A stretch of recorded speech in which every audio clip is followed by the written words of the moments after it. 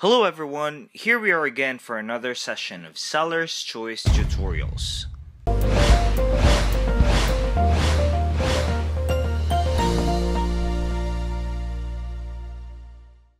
In this tutorial, we will learn how to create variations using inventory templates for your Amazon listing. Most of the Amazon sellers sell products with a lot of varieties, and it's a good thing that Amazon allows listing variations when you use your inventory template. A variation relationship is a set of products that are related to one another. Good variation families provides a clear customer buying experience and gives our customer insights into all the potential variations of a product they're interested in purchasing. Adding a variation using the Add a Product wizard on Amazon is really easy, but this time we will add variation using the inventory file template. It may not be as easy as the online tool, but it will surely save you time when you have a lot of products to add. You just need to get a hang of it, as well as the main ruling. Before you proceed, you need to know the parent and child relations when it comes to variations. There are three components to a variation relationship. Parent product is the product displayed in search results, which is not a physical product.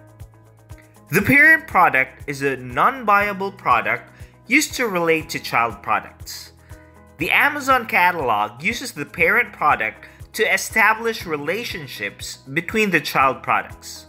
For example, if two shirts have the same parent, then they are related and are considered child products.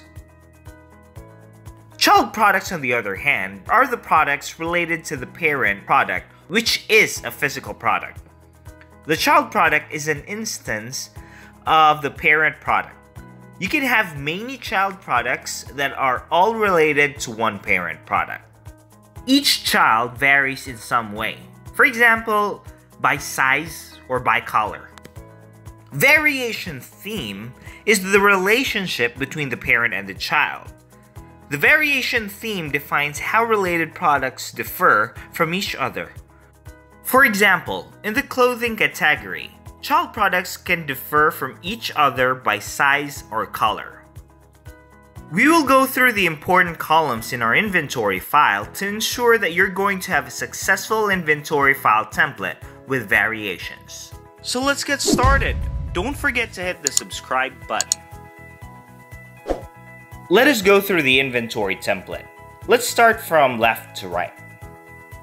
Indicate the product type for all rows.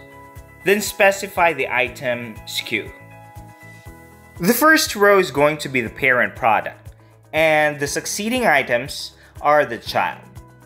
Since the parent product is not a physical product, you can indicate any SKU for the parent product. Label the parent for it is needed on the variations section.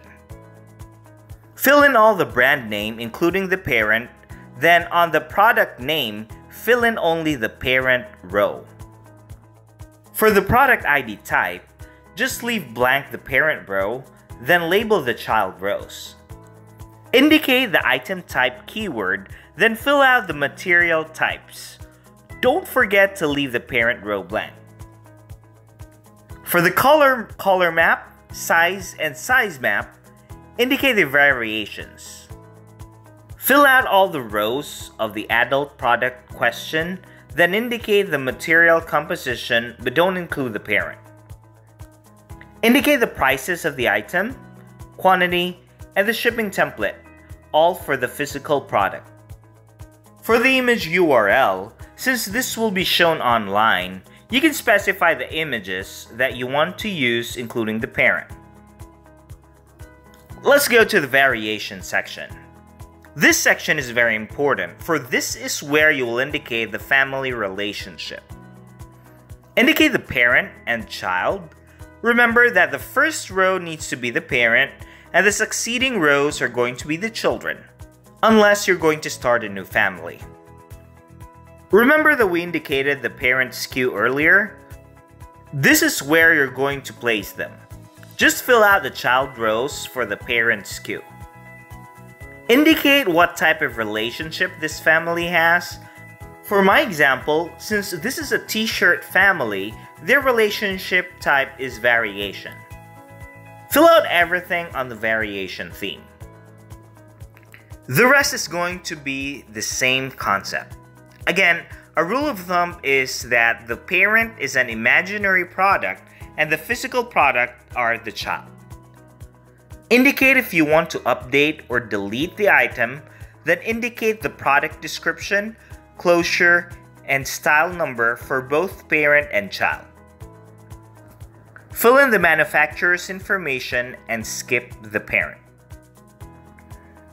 Next section is for product information and keywords.